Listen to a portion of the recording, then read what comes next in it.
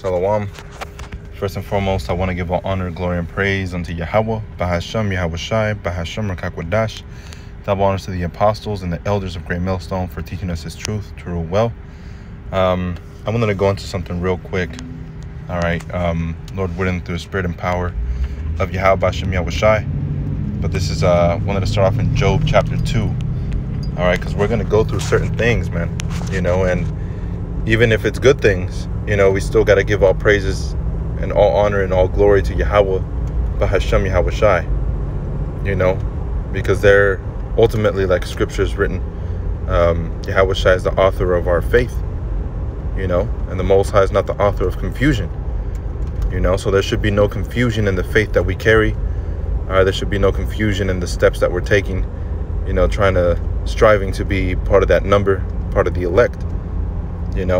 That's what Job went through, King David, okay, many men, many great men of Yahweh Bashem Yahweh Shai. The book of Daniel talks about how many good things happen to Daniel, all right, and bad things happen to Daniel too,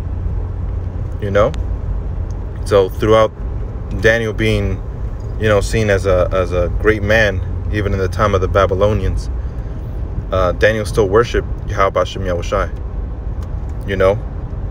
Daniel wasn't thinking about, man, I'm such a great wise man, and stopped worshiping Yahweh Bashem Yahweh Shai. Even through his success, he still worshipped Yahweh, and he's back here today worshiping Yahweh Bashem Yahweh Shai. Through his troubles, he still worshipped Yahweh, and he's back again worshiping Yahweh Bashem Yahweh Shai. The same thing with King David. King David, through his wins, okay, through his success, still worshiped the Most High. And King David, at his lowest points, he still worshipped Yahweh Bashem Yahweh Shai. You have that account in the book of Samuel, where King David, was cursed, was being cursed out by that Benjamite, okay? And King David understood that if that Benjamite was cursing him, it's because the Most High allowed him to curse him. So King David said, you know what, let him be, don't kill him, So King David understood that, man. Even when King David got Uriah's, the wife that was of Uriah's, whenever he got her pregnant, okay, and the babe was born and had a sickness on him for 7 days, and then the babe died. As soon as the babe died, King David stopped weeping, stopped mourning, okay? King David had what's it called? He stopped fasting, okay? He got up, cleaned himself, ate, went to the temple, and worshipped Yahweh Bashem Yahweh Shai. So this is the book of Job, chapter 2, and verse 8. It says, and he took him a potsherd to scrape himself withal, and he sat down among the ashes. It says, then said his wife unto him, okay, because Job was going through tribulation, all right. Then said his wife unto him, dost thou still retain thine integrity? Curse the Most High and die. Okay, so she was simple, and that also proves, the way that women think, man. We're supposed to be that head, and the body follows the head. The same thing with a horse. Whenever a horse is being mounted or being broken in, all right, or once it's broken in, what do? You control the horse by controlling the head, so you put a string, or a type of string or a type of rope, around in the horse's mouth, okay, and then when you yank it to the right, the body of the horse moves to the right. When you turn it to the left, or when you turn the horse's head to the left, the horse's body is going to fall to the left. It's a simple thing. And that's why you have Esau Edom that tries to break away the head, all right, which is the man, from the family, which is the woman and the children, all right, and what you have is confusion brought forth, because the body was never meant to lead. The body was never meant to lead. It was meant to follow the lead. which is the head. You see? So if the whole head was sick, okay, then the rest of the body is sick. And that also goes into Sirach chapter 10, you know, and it goes into the state of mind that Israel's in. You know, the whole head was sick, man. And now through Yahawashi being the head, the chief cornerstone, all right, the body's being reassembled to follow in the good graces of Yahweh Bashem Yahawashi, which is the elect. All right. So it says, verse 10, but he saith unto her, thou speakest as one of those foolish women speak. What? Shall we receive good at the hand of the Most High? Okay.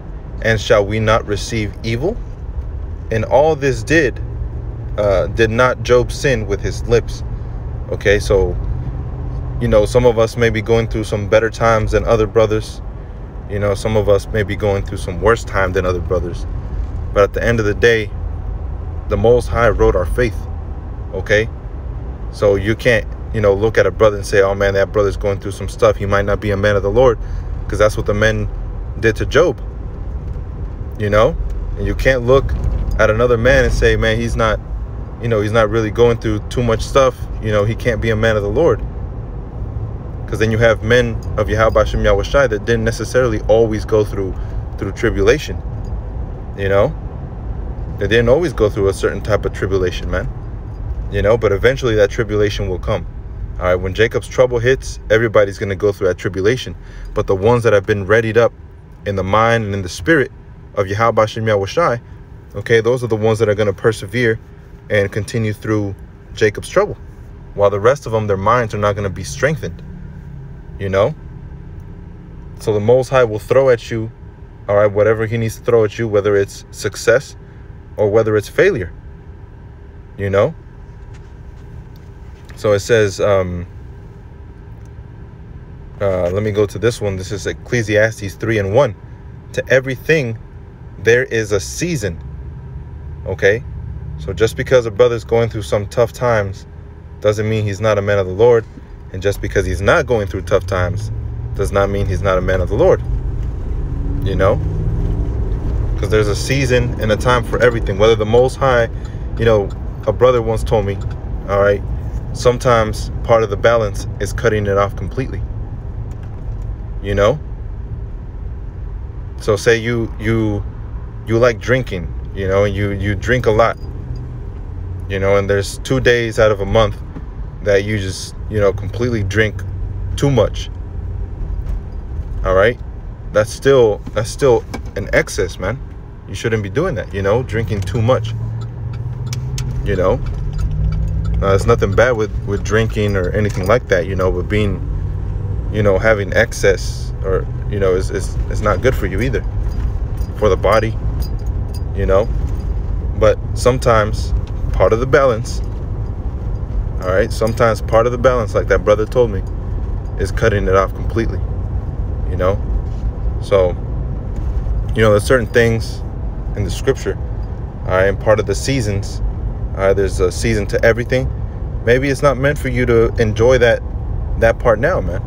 All right, but you focus on Yahweh Bashem Yahawashi and in the kingdom of heaven, you're going to be enjoying that and much more in righteousness, you know.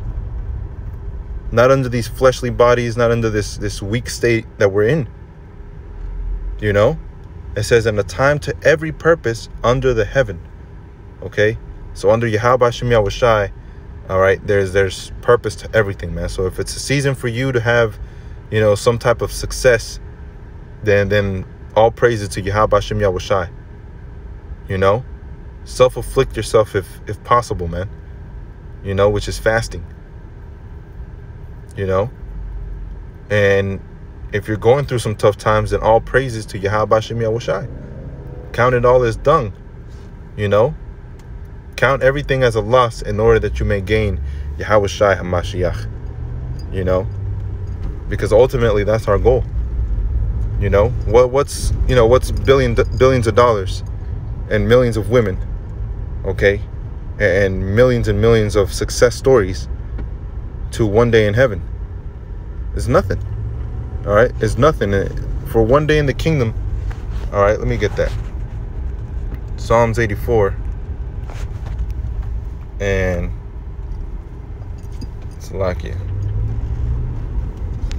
Psalms 84:4, it says, blessed are they that dwell in thy house, they will be still praising thee. Okay, Salah. You see? So those that are in the house, the elect that are in the house of Yahweh Bashem Yahushai, which to be profane means to be outside of the temple, and those that are in the house of Yahweh Bashem Yahushai are in the temple of Yahushai, all right, the temple of Yahweh and Yahushai, all right, they're not profane, you know? So it says, blessed, verse 5, is the man whose strength is in thee. Okay, if your strength is in the ways of the flesh, okay, then there is no strength at all. It says, in whose heart are thy ways of them, you know? So those that follow after the Most High, they're going to follow after the ways of the Most High, you know? They're not just going to be in it when it's successful to be in it. You see, and that goes for a lot of camps out there, man. They only follow after the Most High when it's convenient, okay? When it pays, okay? Not knowing that the ultimate pay is to stay in the house of Yahweh Hashem Yahushai. Okay, it says, who passing through the valley of Baca make it a well, the rain also filleth the pools. They go from strength to strength. Every one of them in Zion appeareth before the Most High. O Yahweh, God of hosts, hear my prayer. Give ear, O God of Jacob. Salah, behold, O God, our shield, and look upon the face of thine anointed. You see? For a day in thy courts, one day, okay? A day in thy courts is better than 1,000. Okay? Talking about 1,000 days here on earth. 1,000 good days at that. Perfect days. 1,000 perfect days where you walk outside and you find $50. That kind of good day. All right? Where you walk down the street and all the women looking at you like you're a hot piece of chocolate, man. You know? Melting. You know? One of those days. You know?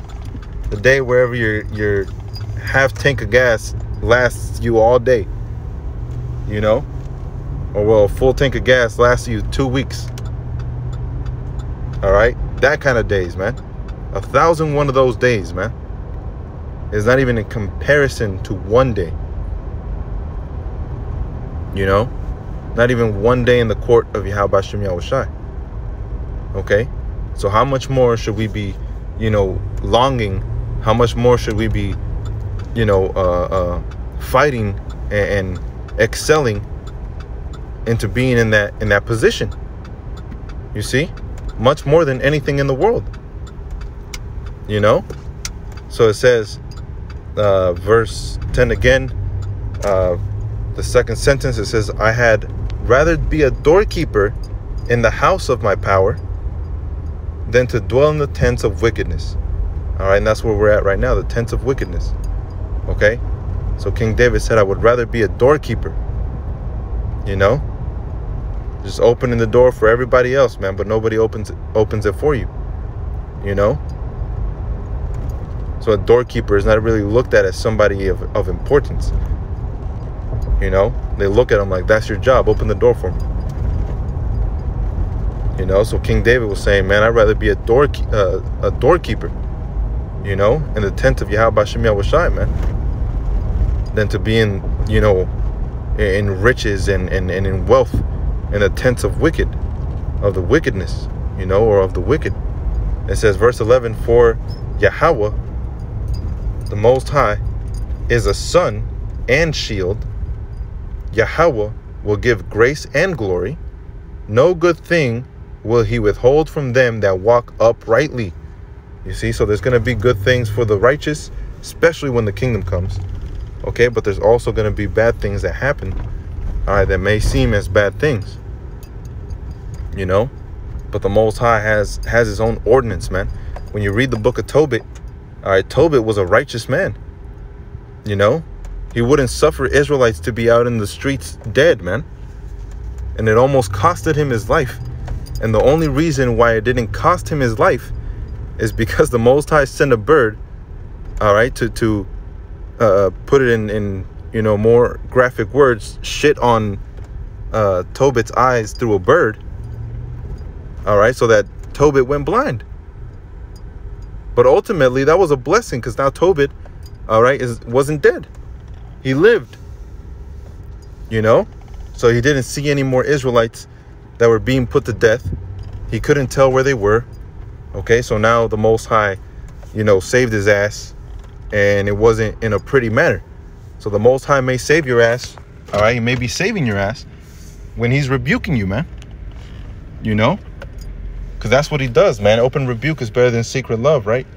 And the Most High loves us as children, his children. You know, talking about the men of Yashar Allah of Israel. You know, the women too and children. Okay?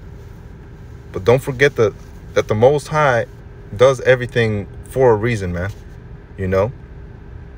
So, I hope that was edifying. And with that, I want to give all honor, glory, and praise unto Yahweh. Bahasham Yahweh Shai, Bahasham Rakakwadash. Shalom.